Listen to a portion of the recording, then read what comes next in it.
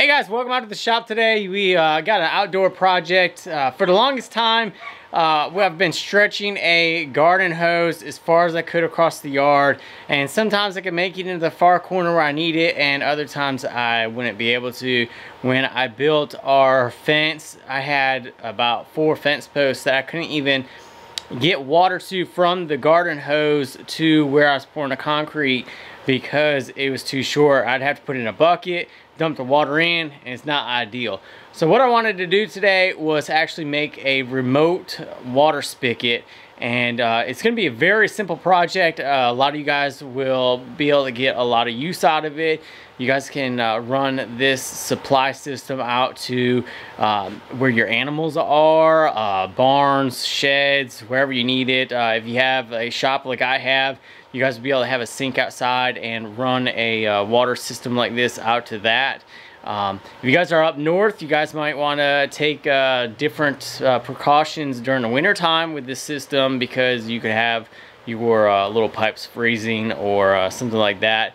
But this is a very simple project that we're going to be doing outside today, and let's go ahead and I'll show you what parts you guys need to do this. And this is it right here. There's not too much that goes along with it. So let's start with the main thing, and what I'm running is 1/2-inch PVC pipe, and I got a couple sticks of that. You guys will have to vary how many sticks you need. I bought 7, but if you guys need more or less, you guys have to adjust for that. We'll start with the next part, and this is going to be the elbows.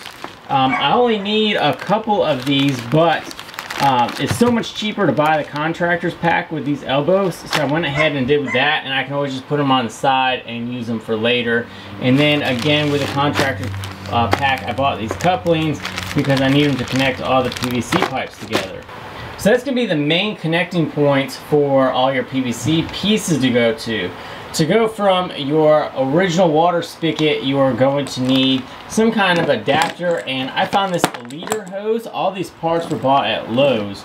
So this is a leader hose, and it's a female to female. And the reason why it's female to female is it's very hard to find parts that connect your garden supply, like this end right here, the garden end, to what they call a national pipe thread, which is something along that style of thread. So as you can see, the thread on the garden hose is much more spread out than the national pipe thread style. So you guys will have to find all of these parts or create your own kind of setup. But so I got a leader hose that will come off and connect to this adapter right here. And this adapter is the garden hose style to a national pipe thread style. So right there you guys can see the difference in the threads right there. So this side, the one on the right, is the national pipe thread, and this one is the style for your garden hose. And then from there is where we're going to be adapting it into the PVC.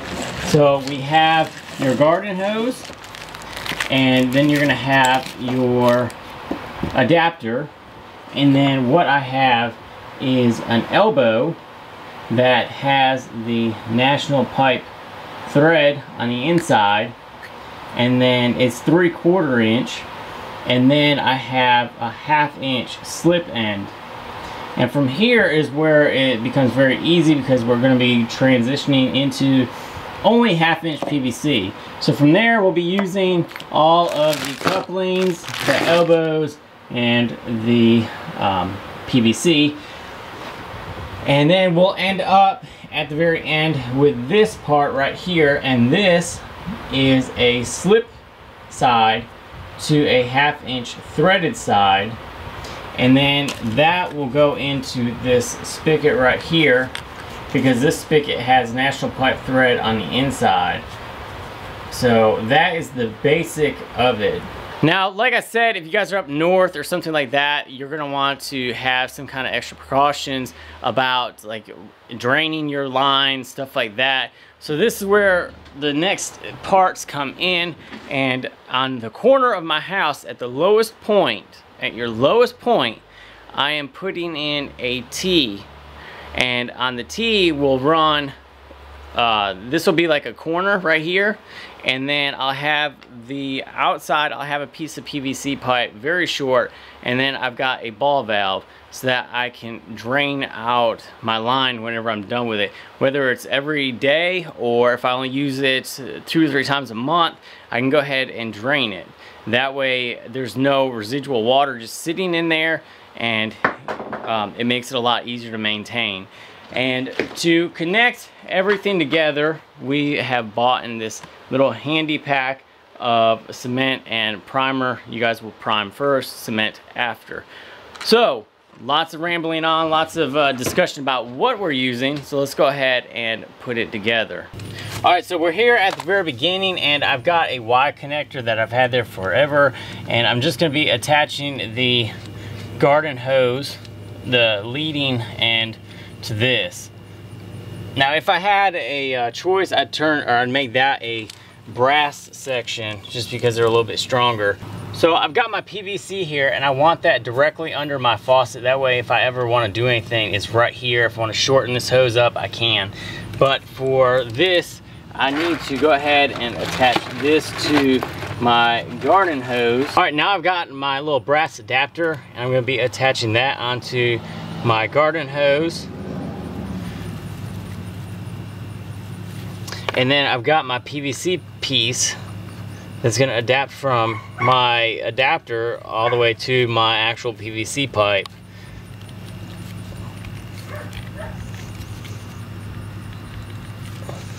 So we'll first be taking the primer,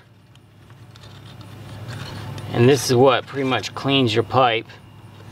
We'll go on the inside and also the outside of your pipe, and then we'll use the cement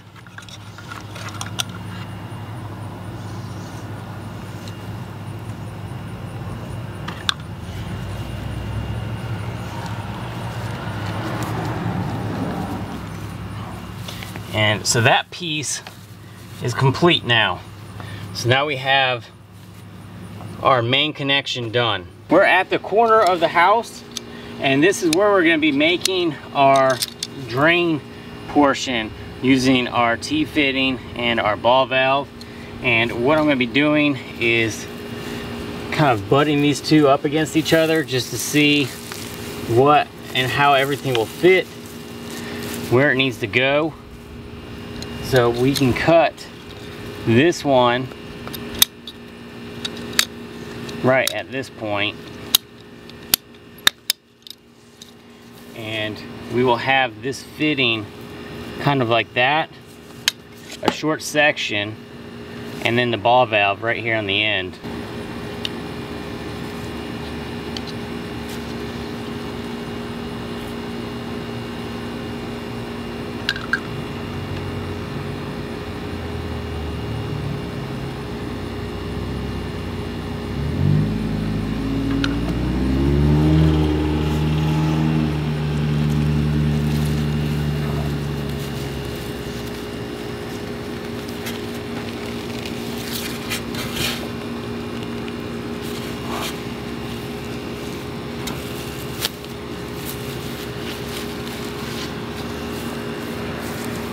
Now we have that section, and now we can go ahead and cut out this little piece that we're going to put the ball valve.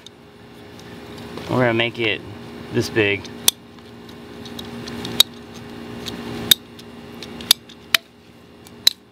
And then we'll be able to clean and then reattach these to the main section.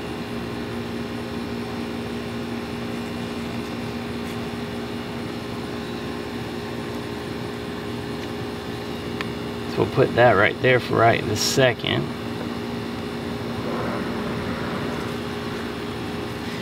We've already got that cleaned out, and now we'll clean the ball valve.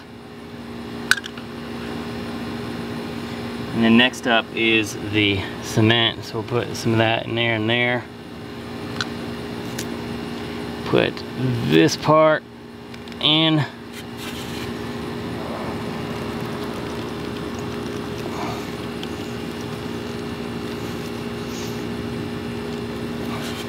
And so there's our little drain section right here.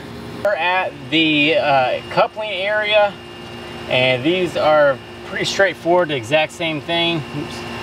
We just put cleaning on there first, and then we'll put the cement on these as well, just to make sure everything holds nice and tight together. So now we got the cement.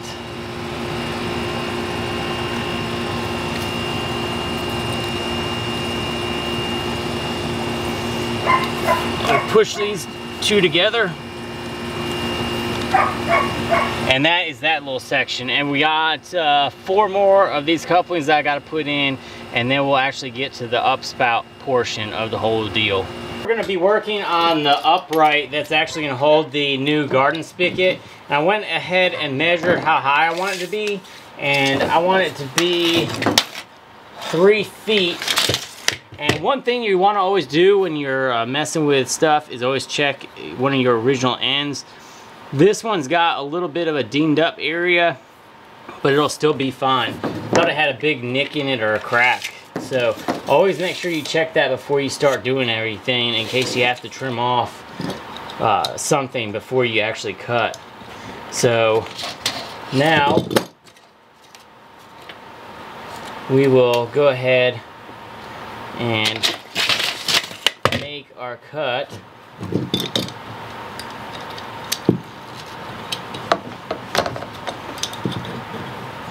And this is going to be close enough. So now we've got that cut made, and we will have to get our little adapter that goes from the PVC to the national pipe thread. This is a slip to threaded.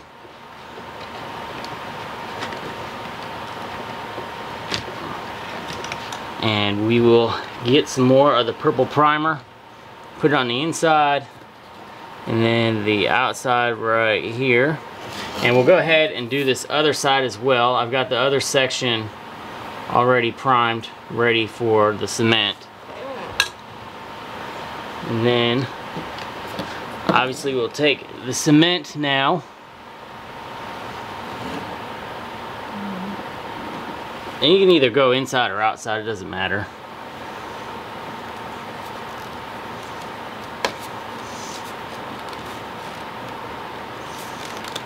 Push that nice and tight, and so now we've got a good connection between those two adapters. And then I'm going to go ahead and wrap this. I don't really know if you need to or not, but I guess for good measure I'm going to.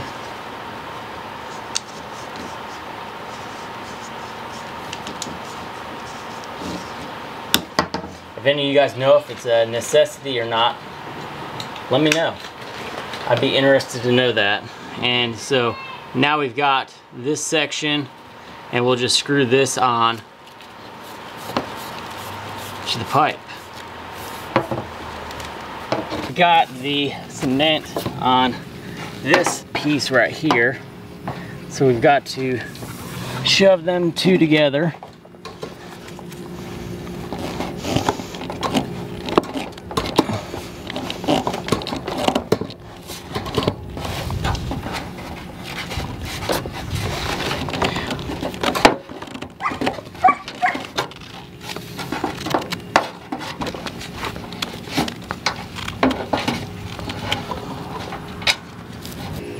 And I've also went ahead and made sure that my spigot was where I wanted it. I wanted it right in between the downspout and this 4x4. I'm gonna put some clamps on here with like a little spacer behind it, so that kind of sits off the 4x4. All right guys, so it is all finished up. I've got everything all glued together. Let's go ahead and check it out and just see how it is, make sure we don't have any leaks, and just go turn it on and see what happens. All right, so we have one of our connections right here, and that looks good. All of our couplings looked good, so now I'm over here at our elbow at our fence, and that looks good and doesn't look like it's leaking at all.